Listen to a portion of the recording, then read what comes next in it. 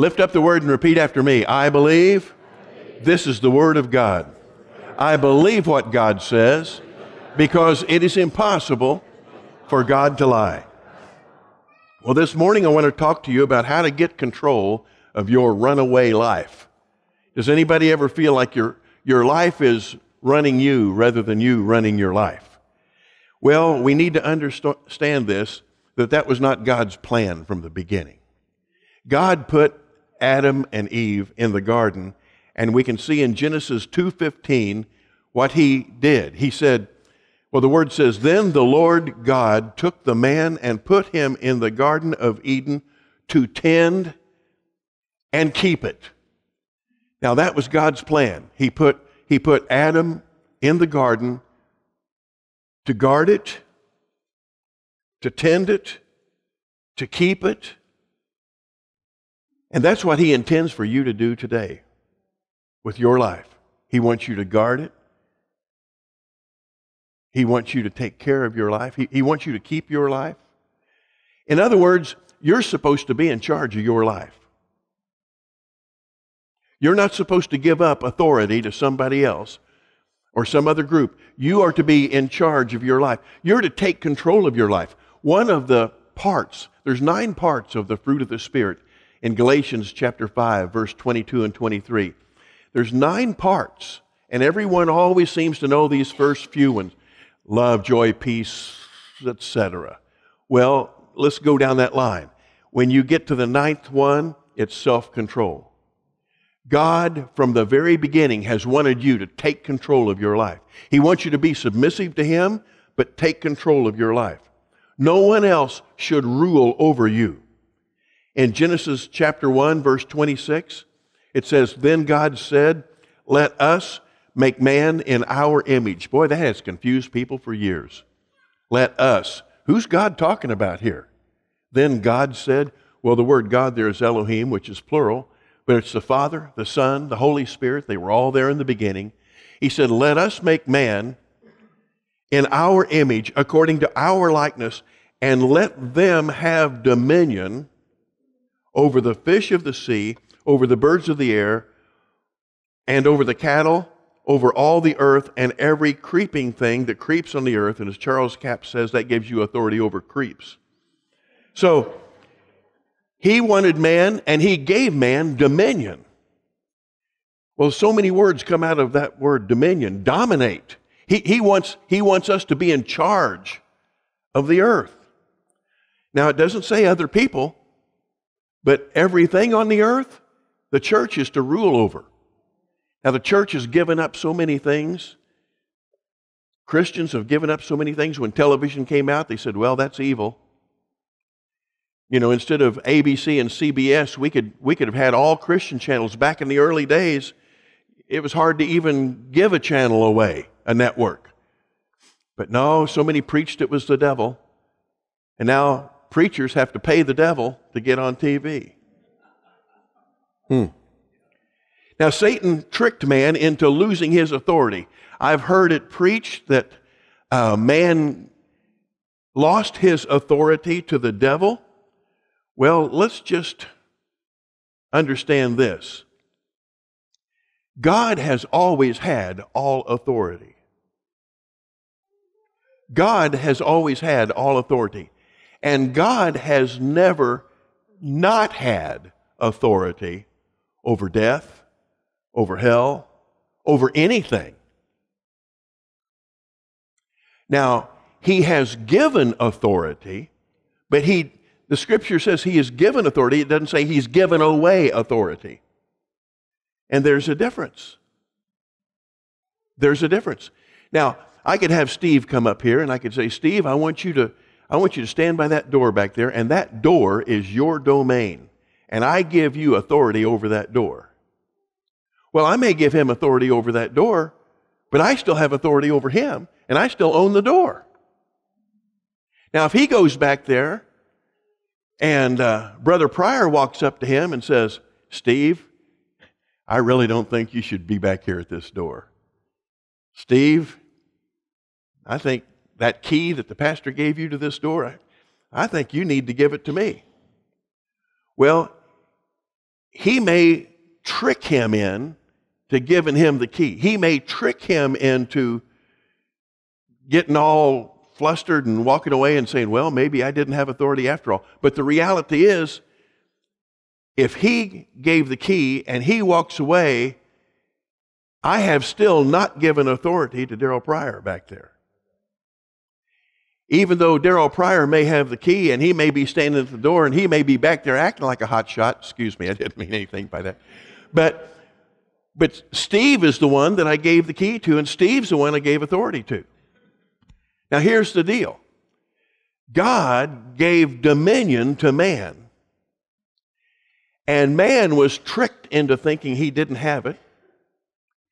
The devil tried to make everybody think he had it. In fact, the devil came to Jesus at one place and said to him, I will give you the authority that I got from them. He needs to understand Jesus owns the door. Jesus doesn't need to get authority from the devil. And neither do you. In Luke 4:6, the devil said to Jesus, all this authority I will give you and their glory.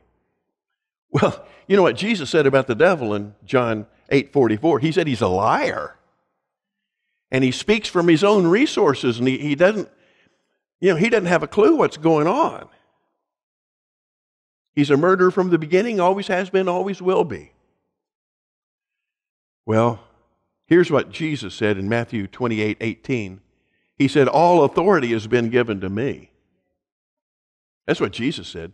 All authority has been given to me. And it wasn't given to him by the devil. The Father gave all authority to Jesus. And look at this in Mark 16:17. Listen to what Jesus said. And these signs will follow those who believe. In my name they will cast out demons. Who's it talking about? Do you believe? Do you believe Jesus? Do you believe the Bible's true? Well then, if you believe Jesus and you believe the Bible's true, then you must believe that demons exist. Jesus wouldn't say, I give you the authority to cast out a concept. He didn't say he gave us authority to cast out an attitude. I've heard people say, well, they're just mental.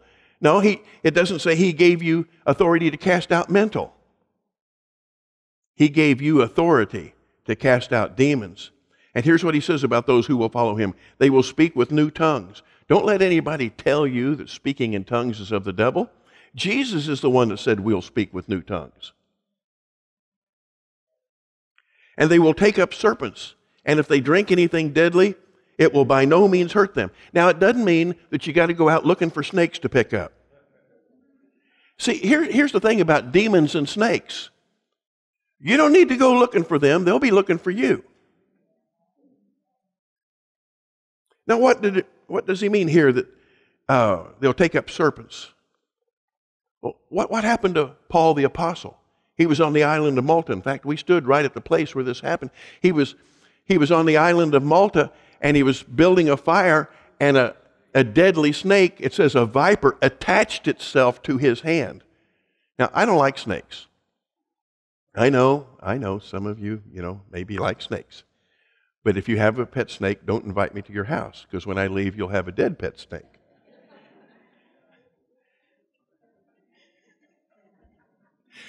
But a viper attached itself to Paul's hand. And Paul shook it off into the fire. Now the Bible says that the natives there, the indigenous people, they watched him for, surely he would puff up and die. That's what it says. But he didn't. Why not? Because a serpent, he had an encounter with a serpent while doing the Lord's work. And that's what the scripture means when it says, and nothing by any means shall hurt you. If you drink anything deadly, if you're doing God's work and somebody tries to poison you, the reality is, if you believe, now don't go out and drink Kool-Aid. See, here's where people get goofy. Don't go out and drink Kool-Aid with poison in it to prove something. You're not supposed to prove something. It's kind of like people that say, I've got a ministry of casting out demons. Well, your ministries, until Jesus comes back, actually, until he comes back the second time and touches down on the Mount of Olives, you're never going to have your ministry fulfilled, because all you can do with demons is just shuffle them around. You can cast them out, but they're going to go somewhere. You know, the demons that was in the madman of the Gadarenes, where'd they go? They went to the pigs. Well, when the pigs all ran off into the water and drowned, what happened to the demons? Oh, they must have drowned and went back to hell. No, they didn't. They're still here. Well, not right here. If they are, in the name of Jesus, be gone. They will lay hands on the sick and they will recover. Now, this is what I call authority. He gave man dominion, and then Jesus specifically, he said, I give you authority over all the power of the enemy, and nothing shall by any means hurt you. You want to get control of a runaway life? One of the first things you need to know is, if you're a born-again believer, and you must be a born-again believer in order to get control of a runaway life, you need to understand you've been given authority. You're not the victim. You are victorious. And we need to quit speaking and acting like we're the victim. Well, life's hard. Yeah, life's hard. Then you die. Yeah, well, get over that attitude. That's not the way life is. Somebody may say, well, you know, they had to get sick because, you know, you can't just live forever. Bible says everyone's going to die. Yeah, but you don't have to die sick. A born-again believer, yes, unless Jesus returns, there's going to be a time when we're full of years and we will pass on. We'll step over into glory. But the reality is, unlike the world, we don't have to step over sick and diseased. We can be like Brother Hagin sitting around the table and just kind of, everybody thinks he's nodded off.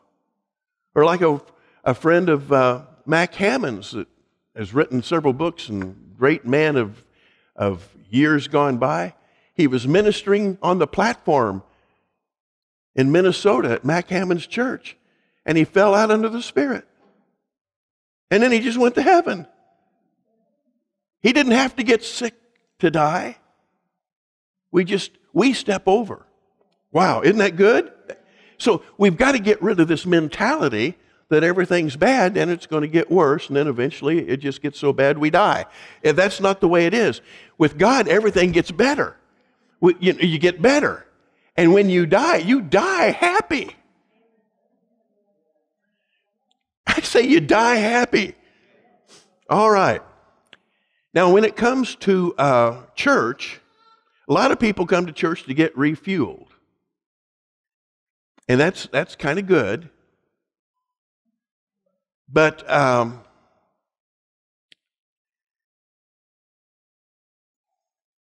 you should be living the same kind of refueling life at home that you live at church. See, the devil wants to destroy you. The devil is against you. He hates righteousness, and he'll do everything he can to keep you from knowing that you are righteous. He'll bring about guilt. He'll bring about worry. He brings fear. But the Lord didn't give you the spirit of fear, but of peace. 1 Peter 5:8 says, be sober. Now that's a sermon right there. Be sober. Be vigilant, because your adversary, the devil, walks about like a roaring lion, seeking whom he may devour. See, he's not a lion. The Lion of Judah is a lion, strong in every sense. The devil is a counterfeit. He counterfeits everything. He counterfeits everything. The Bible says he even comes sometimes as an angel of light. And it says, is it any wonder that his ministers comes as ministers of righteousness, as ministers of right? You know, there's a lot of people out there that are not of God. And there's a lot of people teaching stuff that's just not right.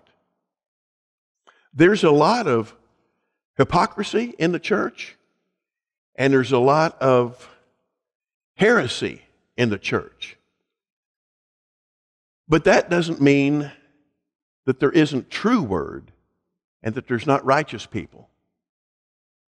Because I'm looking at a bunch of them right now.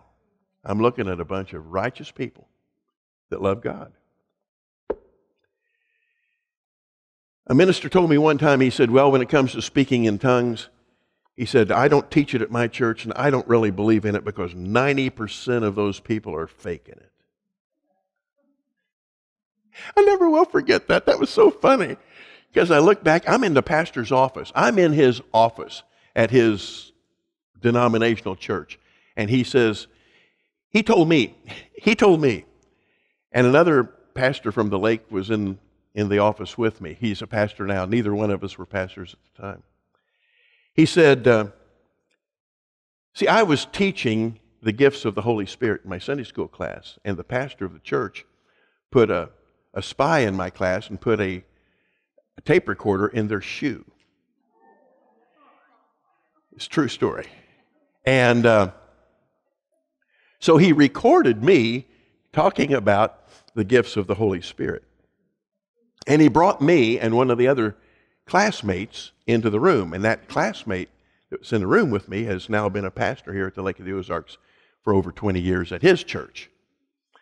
But he called the two of us in there, and he said, first of all, I want you guys to know I believe in the gifts of the Holy Spirit. I believe in speaking in tongues. He said, many times I go out into the woods and I speak in tongues to the squirrels. That's what he said. That's his exact words. And I'm thinking to myself, yeah, and all the squirrels are in the woods. That's what, well, but I didn't say it. Got to watch your thoughts too. And then he looks over at me and this other young guy, and he says, and by the way, he said, even though I believe it, you got to understand this, 90% of the people that speak in tongues are just faking it.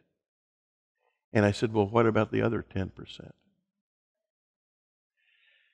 Well, we found another church. But most murders, most suicides, most sexual sins, most abuse, most wrong speaking, most cussing, most drug use, listen to this, happens in the home. You want to get control of a runaway life?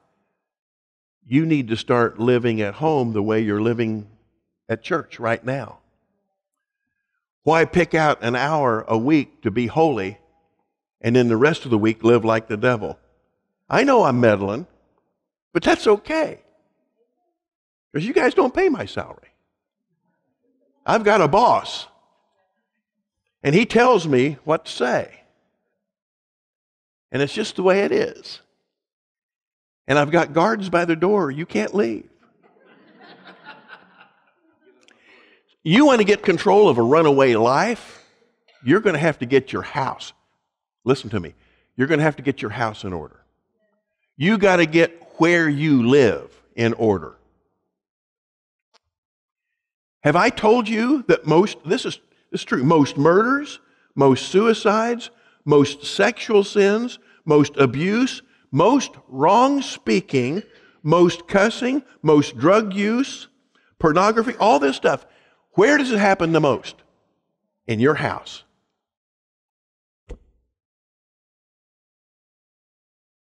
I haven't seen anybody up at the church watching any X-rated movies. I've walked all over the church. I went to there's TVs in every room. I've gone to all these rooms. Do you allow it into your house? You say, well, it's just me. That's right. It's just you. And you think no one knows? It's affecting you spiritually, whether you realize it or not. It's affecting your authority. You think that you can curse, take God's name in vain, slap your wife, slap your kids, slap your husband. I had a couple in my office one time, and they said, we want to talk to you about spousal abuse. And I said, does he beat you all the time? He says, no, it's, it's not him, it's her. I said, but you're a big guy. He was scared. You don't have to be big to be an abuser.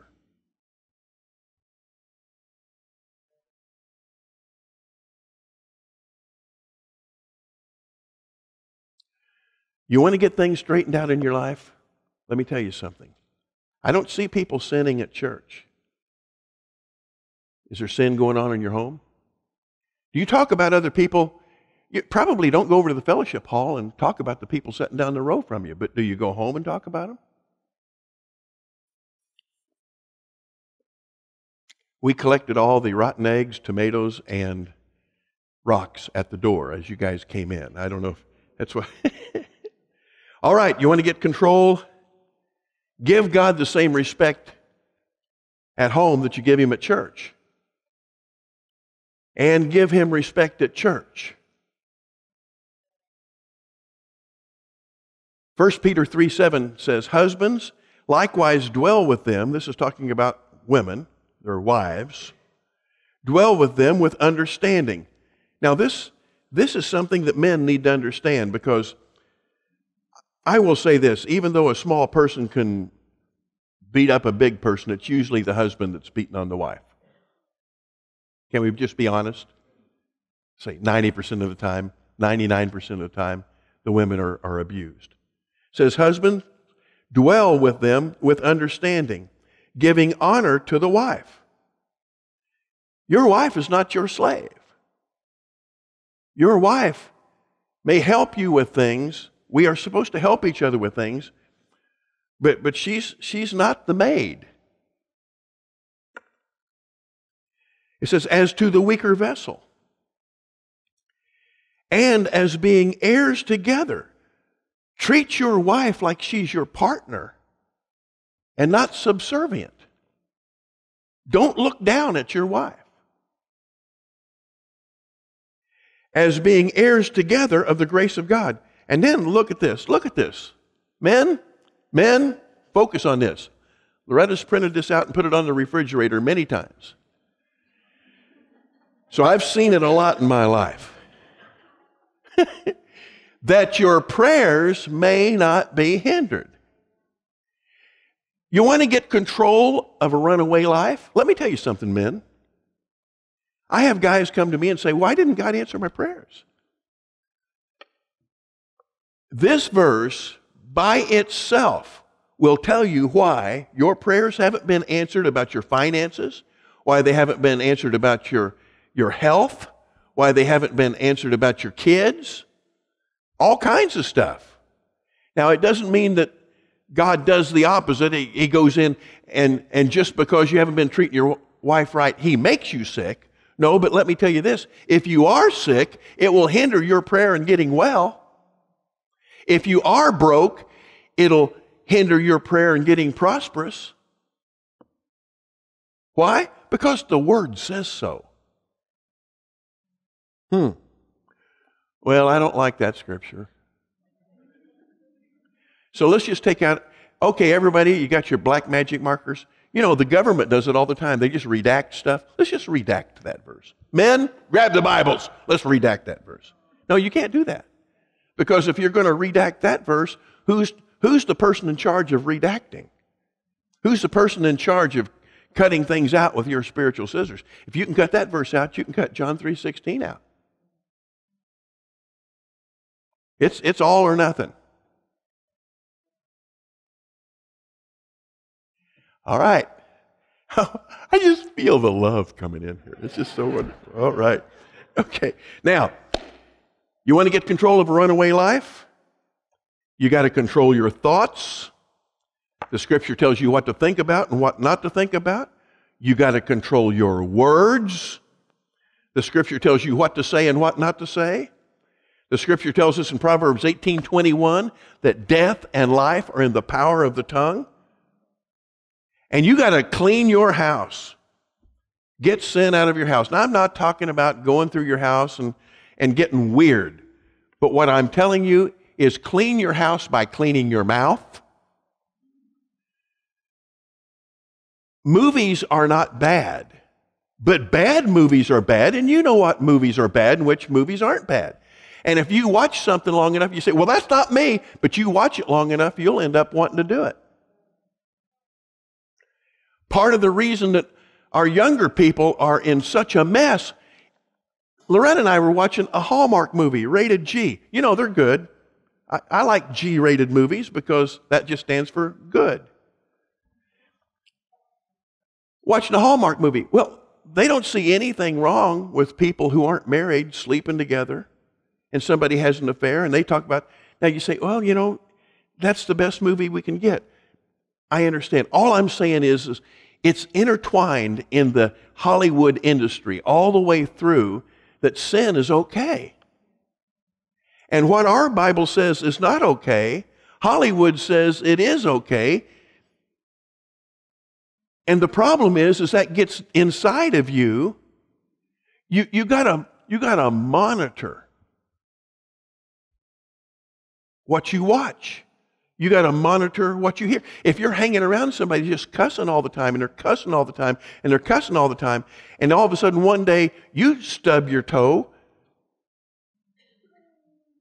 why is it? It's because that's what comes out. What comes, you know, the old computer phrase, garbage in, garbage out. All right. You got to know who you are in Christ Jesus. You got to know your authority, and you got to be led by the Spirit. Romans 8:14 says, for as many as are led by the Spirit of God, these are the sons of God. You gotta understand that God has given you authority over your life. And let's put it this way. He wants you to have self-control because that's a part of the fruit of the Spirit. So the reality is your house is either dirty or clean. Your life is either a mess or not because you allow it. And as I've said thousands of times, the world you're living in today was formed and framed by the choices and the words that you spoke yesterday. And the world you're going to be living in tomorrow is being framed by the choices and the words that you make today, the choices you make today, the words you speak today. So if you want tomorrow to be better than today, if you want to get control of a runaway life, now follow me on this, and I don't mean this to discourage you. You may not be able to get control of this runaway life in its fullness and see the manifestation today. But if you get control of this runaway life, you'll see the manifestation tomorrow, I guarantee you. But you got to believe it. All right? You've got your homework assignment for this week. Father, in the name of Jesus, we thank you. We give you all the honor. We give you all the glory. And Father, we receive your word with gladness and joy, knowing that when we apply your word to our lives, that our lives improve. Thank you, Father. In the name of Jesus. Amen.